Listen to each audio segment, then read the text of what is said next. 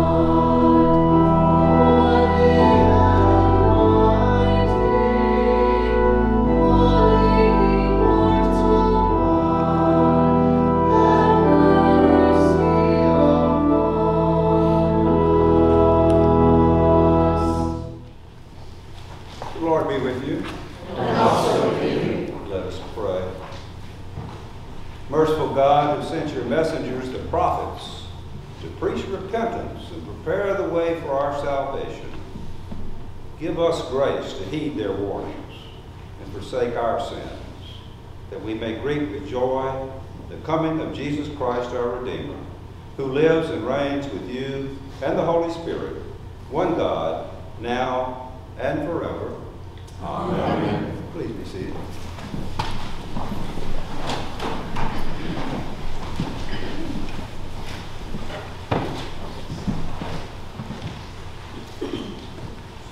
A reading from the book of Isaiah. Comfort, O comfort my people, says your God. Speak tenderly to Jerusalem and cry to her that she has served her term, that her penalty is paid, that she has received from the Lord's hand double for all her sins. A voice cries out, in the wilderness prepare the way of the Lord. Make straight in the desert a highway for our God. Every valley shall be lifted up, and every mountain and hill be made low. The uneven ground shall become level, and the rough places a plain. Then the glory of the Lord shall be revealed, and all people shall see it together, for the mouth of the Lord has spoken. A voice says, cry out, and I say, what shall I cry? All people are grass. Their consistency is like the flower of the field. The grass withers, the flower fades, when the breath of the Lord blows upon it. Surely the people are grass. The grass withers, the flower fades, but the word of our God will stand forever. Get you up to a high mountain, O Zion, herald of good tidings. Lift up your voice with strength, O Jerusalem, herald of good tidings. Lift it up, do not fear. Say to the cities of Judah, here is your God. See, the Lord God comes with might, and his arm rules for him. His reward is with him, and his recompense before him. He will feed his flock like a shepherd. He will gather the lambs in his arms and carry them in his bosom, and gently lead the mother sheep. The word of the Lord. Thanks be to God.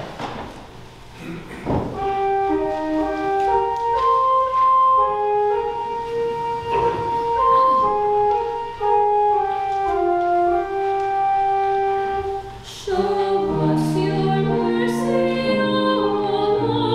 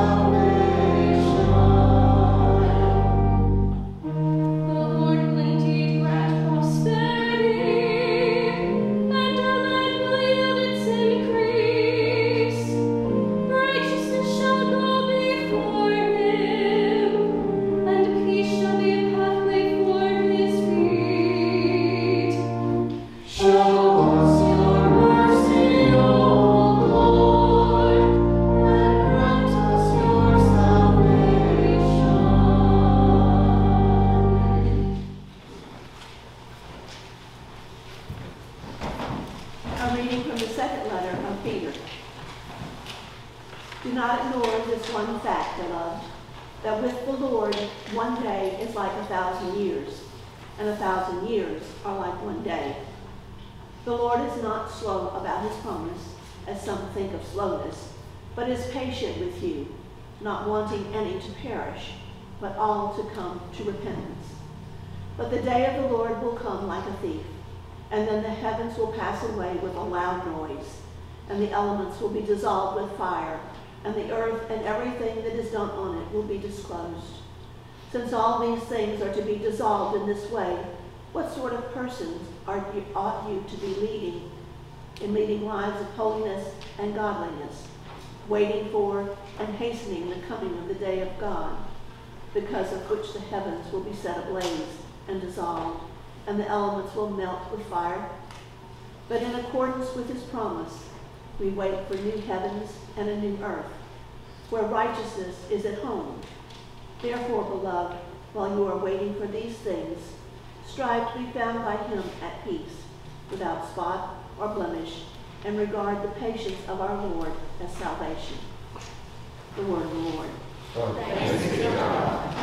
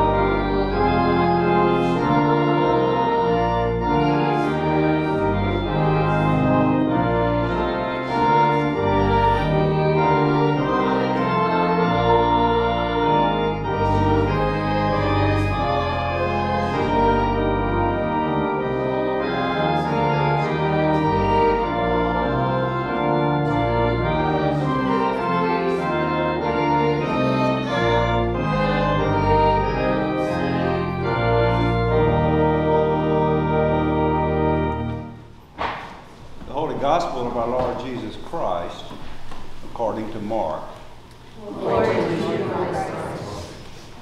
The beginning of the good news of Jesus Christ, the Son of God. As it is written in the prophet Isaiah, "See, I am sending my messenger ahead of you who will prepare your way. The voice of one crying out in the wilderness, prepare the way of the Lord, make his path straight." John the Baptizer appeared in the wilderness proclaiming a baptism of repentance for the forgiveness of sins. And people from the whole Judean countryside and all the people of Jerusalem were going out to him and were baptized by him in the river Jordan, confessing their sins. Now John was clothed with camel's hair, with a leather belt around his waist, and he ate locusts and wild honey. He proclaimed, "The one who is more powerful than I is coming after me. I am not worthy to stoop down and untie the thong of his sandals. I have baptized you with water, but he will baptize you with the Holy Spirit." The Gospel of the Lord. Praise to you, Christ.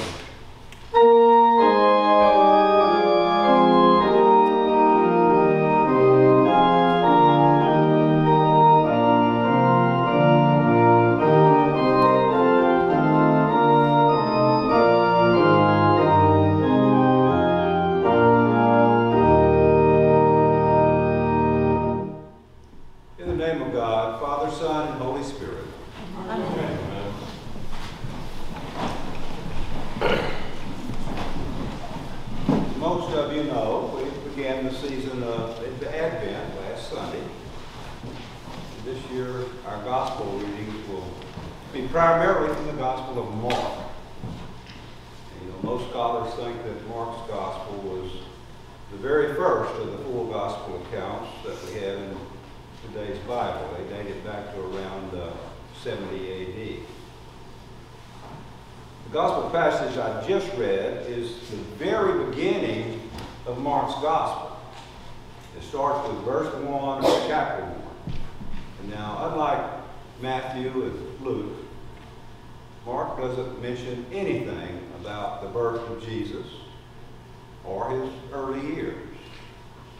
What Mark wants us to do is to encounter John the Baptist at the very beginning of his book. So we hear the voice of John the Baptist crying out from the wilderness and proclaiming a baptism of repentance for the forgiveness of sins, and the coming of the one who will follow him, the one who is greater than he. And Mark makes it clear in the very first line of his gospel that the one he's talking about is Jesus Christ, the Son of God. Now, by opening his gospel in this way with this remarkable, wild and woolly figure of John who appeared in the wilderness, Mark is telling us to look at him, listen to him. This is your last chance to hear the genuine voice of all the prophetic figures that God has been sending for centuries to prepare us for something greater. And now it's about to happen. I am sending my messenger ahead to prepare the way of the Lord. So Mark, he very skillfully connects this last prophet to proclaim the coming of our Lord with all those who have come before him. We actually encounter two voices crying out from the wilderness in our readings today. And in that first reading we had from Isaiah, the prophet calls out, "Comfort, oh comfort my people." While John the Baptist shouts, "Prepare the way of the Lord." And the time between these two scriptures is about 500 years. But Mark reduces that gap by beginning his gospel with the words of the prophet Isaiah and immediately following them with the words of John the Baptist. Thus he ties the two together. Now I'll point out one little technicality here. There's always something in our scriptures that you got to explain, I think. And if you're paying attention, you might have noticed that Mark's quote from Isaiah is different than what you read today from the actual book of the prophet. In fact, that first part says, "See, I'm sending my messenger ahead of you." Well, that actually comes from the prophet Malachi. It's the beginning of the third chapter of the book of Malachi. But regardless of that minor discrepancy, you can keep that in mind for any of your biblical trivia contests. Of course, that minor, the point is the same. You see, John the Baptist is proclaiming the same message as all those prophets who were before him. So by doing this, Mark is telling us that the story of God's love, begun in creation, is ongoing. Just as we were foretold long ago, God's story now takes us anew with the good news of Jesus of Nazareth, the Son of God. Now, if you study Scripture at all, the time gap between the Old and New Testaments is familiar to you. But in our reading from Isaiah chapter 40, we encounter a similar gap in time. Scholars have noted a considerable gap of time between Isaiah 39 and Isaiah 40. You see, in chapters 1 through 39, the prophet gives a warning that if all the people do not repent and return to the Lord, then Jerusalem will fall to its enemies. Of course, we know from history that's exactly what happened. 587 BC, the Babylonian army defeated Israel. They took most of the population and all of the leadership into captivity in Babylon. And Israel lived in exile for 48 years. Isaiah 39 was written about Israel's impending doom. Chapter 9, verse 6 says, "Days are coming when all that is in your house and that which your ancestors have stored up until this day shall be carried to Babylon. Nothing shall be left, says the Lord." Now, this particular prophecy didn't make Isaiah very popular, you see.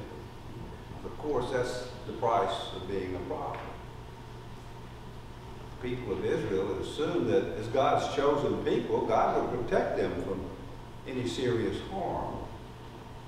Surely God would not let them fall into the hands of the enemy. Yet the prophets warned that the people were to repent, to turn away from sin and turn back to God. The prophets warned that unless Israel acted like the people of God as they were created to be, they would not receive God's protection. And when Jerusalem did fall to the Babylonians, that brought great social, political, and theological tragedy. After all, how do we know if God loves and cares for us when we see all we care about crumbling around us? Where is God when our dreams lie smashed at our feet? These are the same sort of questions we still ask today when tragedy comes. You know, like, for instance, when a pandemic affects the lives of people everywhere, when it seems that God may be absent. So following the crushing reality of defeat at the hands of the Babylonians, we move to chapter 40 in Isaiah. This is the beginning of what scholars refer to as second Isaiah. And it's a very different word from God. In the midst of all the distress created by defeat in battle and the long exile in a foreign land, God sends the prophet to now call out, "Comfort, oh comfort my people. Speak tenderly to Jerusalem and cry to her that she has served her term, that her penalty is paid." Following these comforting words, Isaiah sows the seeds of a new vision, the words that would later be connected to the opening of Mark's gospel we read from today. A voice cries out in the wilderness, "Prepare the way of the Lord, make make straight in the desert a highway for our God. Every valley shall be lifted up, every mountain and hill be made low. The uneven ground shall become level, the rough places a plain. And the glory of the Lord shall be revealed, and all people shall see it together. The mouth of the Lord has spoken. These are words meant to energize a weary, dejected people. In effect, Isaiah is saying that God, we can do what seems impossible. Then Isaiah goes on with a not too comforting message, reminding us of how transitory human life is from God's perspective. That's all people are grass. The constancy is like the flower of the field. The grass withers, the flower fades, and the breath of the Lord blows upon it. Surely the people are grass. Well, so at this point we might ask, what is permanent? What can we really count on? Well, Isaiah answers that question. Here the prophetic word changes its tone. The grass withers, the flower fades. The word of our God will stand forever. And so it is. This word of God endures for all time. And it is this enduring word of God that Isaiah then builds upon to reinvigorate Israel and to exhort them to acknowledge that they are God's people, and that they can rebuild Jerusalem and restore Israel. We hear, get you up, lift up your voice, lift it up, do not fear.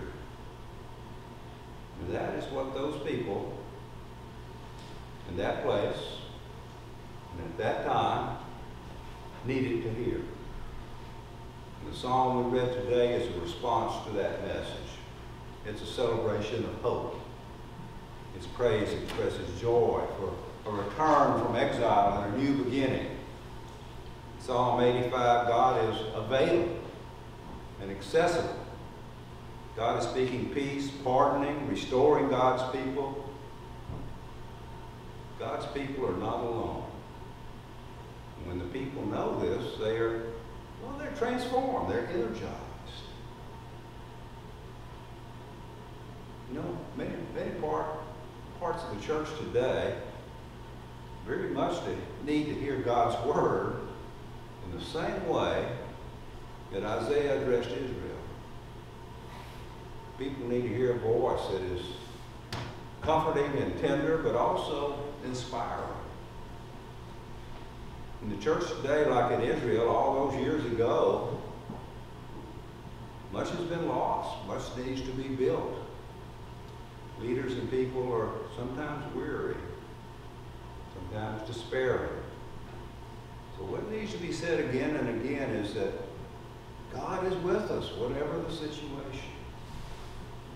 We possess everything that any former age possessed.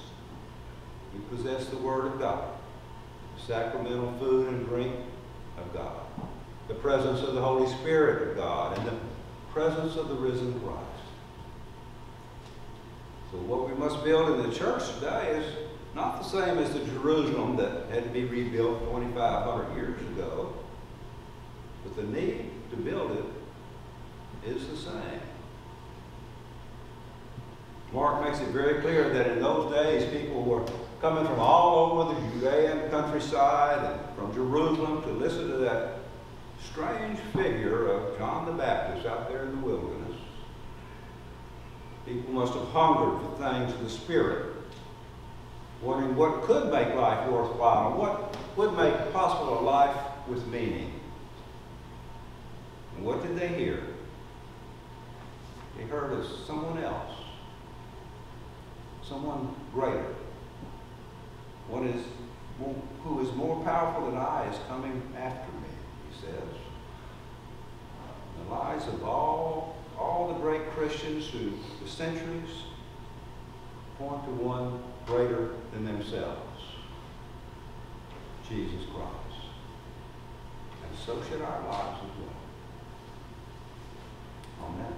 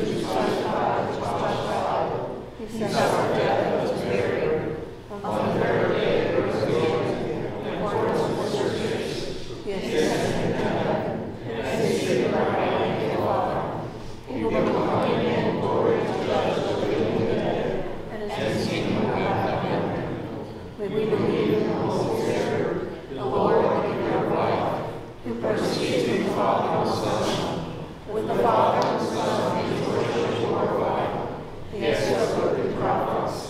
We believe in one Holy Catholic Apostolic Church. We acknowledge one baptism for the forgiveness of sins. We look for the resurrection of the dead and the life of the world to come. Amen.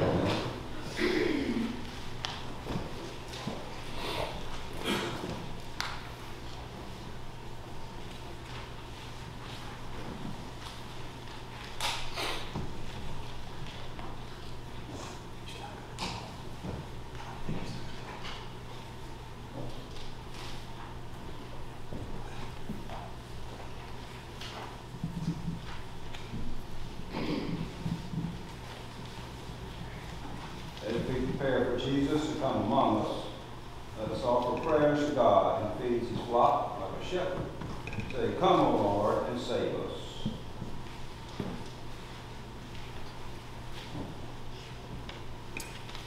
For the peace of the world and for our unity in Christ. For Shannon, our bishop, Liz, our priest, Laura, our postulant for holy orders, and all who minister in Christ, and for all the holy people of God. For the church throughout the world and the faithful in every place. For the leaders of the nations and all in authority. For justice, peace, and freedom in the Ukraine, Israel, Palestine, and all among peoples of the earth. For travelers, for the sick and suffering, especially Helen, Ron and Dean, Jody, Carla, Jerry, Betsy, Bill, Lynn, Pauline, Andrew, Belinda, Jack, Robert, Cheryl, Aaron, Howard, Steen, Gina, and baby Natalie. For the hungry and the oppressed, and for those in prison.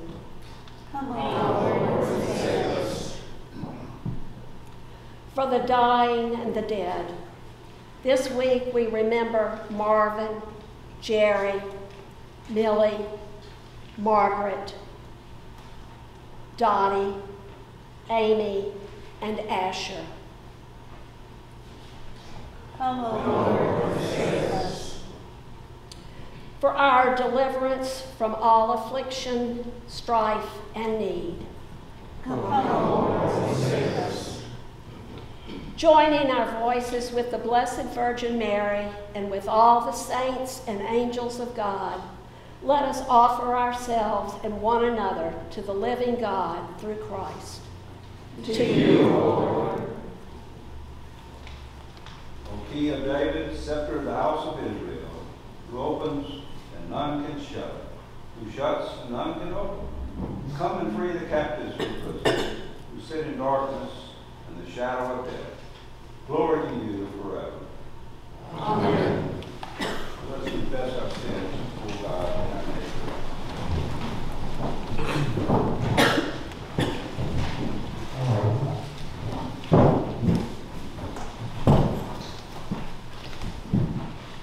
Most merciful God, We confess that we have sinned against you in thought, word, and deed, by what we have done and by what we have left undone. We have not loved you with our whole heart. We have not loved our neighbors as ourselves. We are truly sorry and we humbly repent. For the sake of your Son, Jesus Christ, have mercy on us and forgive us, that we may delight in your will and walk in your ways, to the glory of your name. Amen.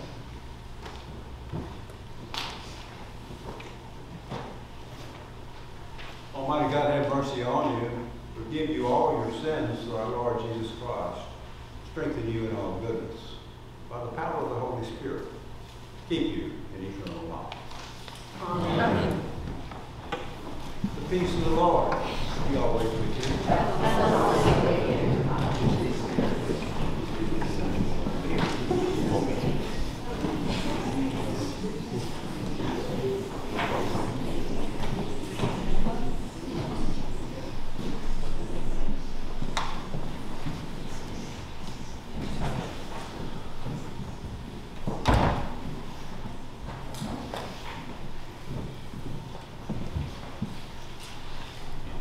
Please be seated. Welcome to the worship of God at Graceful Episcopal Church. We're glad you're here. I'm glad to be here again with you. Most of you may know Mother Liz is over at St. Michael's in Mandeville this morning. She and her husband Robert are having the bishop baptize their newborn daughters over there. And so hope that's going well. In the meantime, here I am. I do see an announcement that the bishop's coming here next week, so you all will get a visitation at that time as well. I guess I don't know where Margaret Ann's going to be put in the book as a member, you see, because Robert, her Liz's spouse, is a rector over at St. Michael's in Mandeville, and then Liz is over here, so we got to put her somewhere. I don't know, maybe we'll see.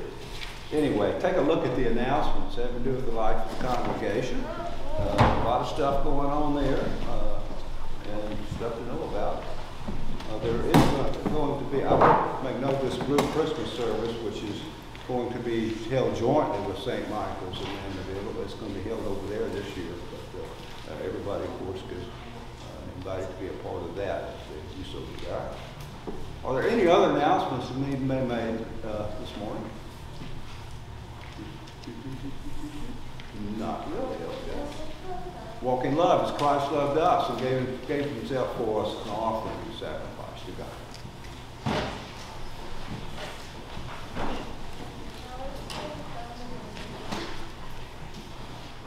Thank you.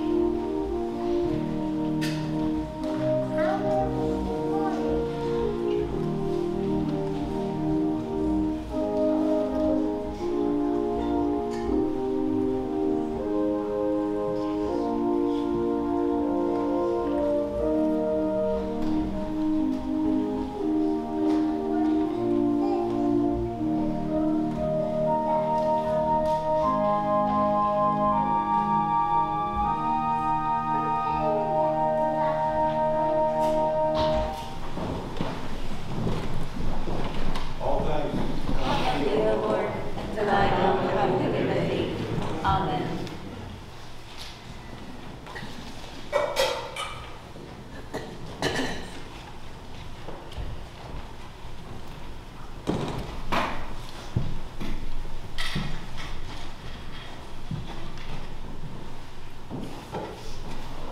Service continues with Eucharistic Prayer B, beginning on page 367 of the Book of Common Prayer. Lord be with you. And also with you. Lift up your hearts. Lift up to the Lord. We give thanks to the Lord our God. It is right to give thanks and praise. It is right and a good and joyful thing, always and everywhere, to give thanks to you, Father Almighty, Creator of heaven and earth, because you sent your beloved Son to redeem us from sin and death, and to make us heirs of Him in Him of everlasting life. When He shall come again in power and great triumph to judge the world, we may without shame or fear rejoice to behold His appearing. Therefore we praise you, join our voices with angels and archangels, with all the company of heaven, who forever sing this hymn to proclaim the glory of your name.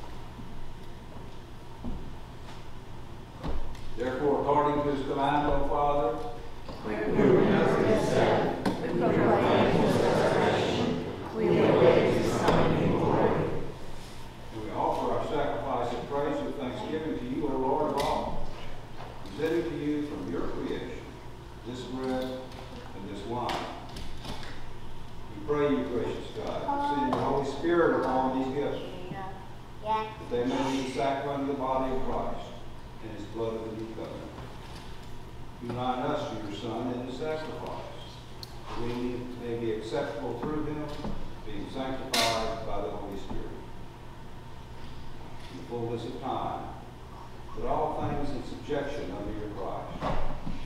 us to that heavenly country, where with the ever-blessed Virgin Mary and all your saints, we may enter the everlasting heritage of your sons and daughters, through Jesus Christ our Lord, the firstborn of all creation, the head of the church, and the author of our salvation.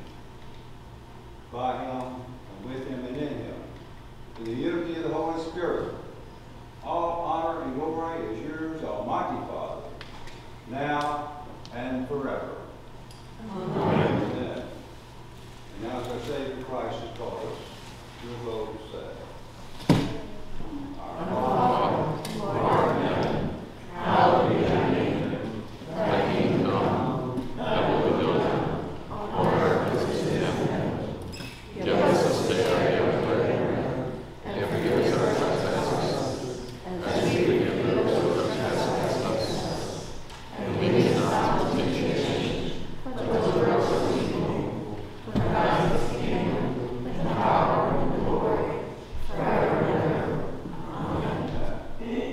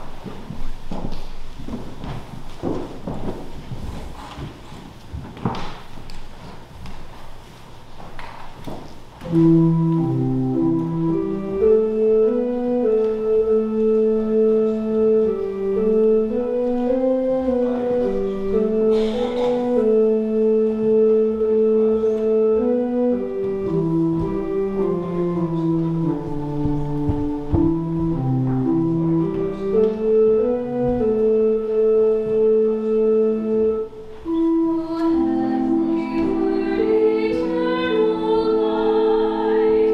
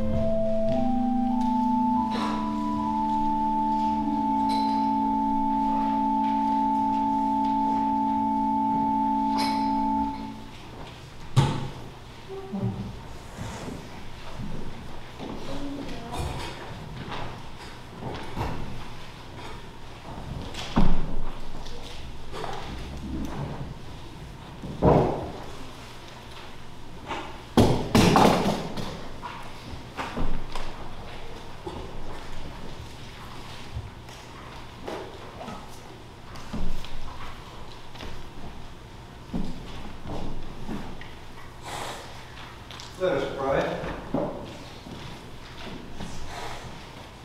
Eternal God, Heavenly Father, you have graciously accepted us as living members of your Son and Savior Jesus Christ, and you have fed us with spiritual food and the sacrament of body and blood. Send us now into the world in peace, and grant us strength and courage to love and serve you with gladness and singleness of heart. Through Christ our Lord. Amen.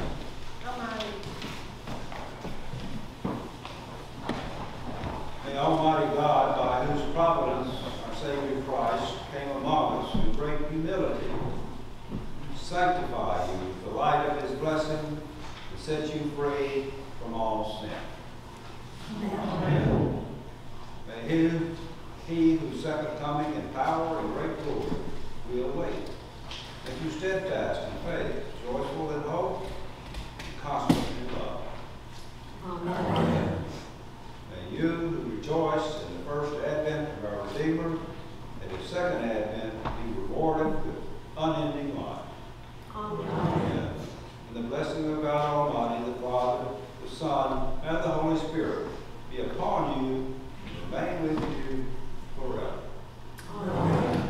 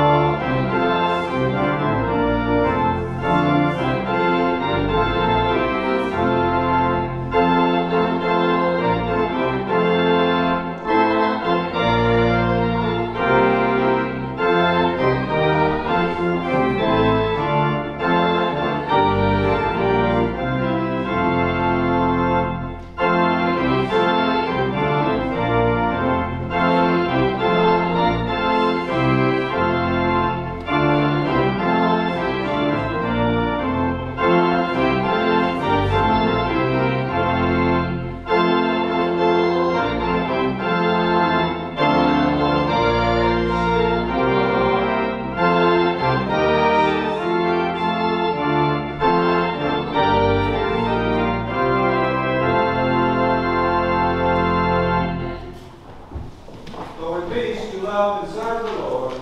Thanks.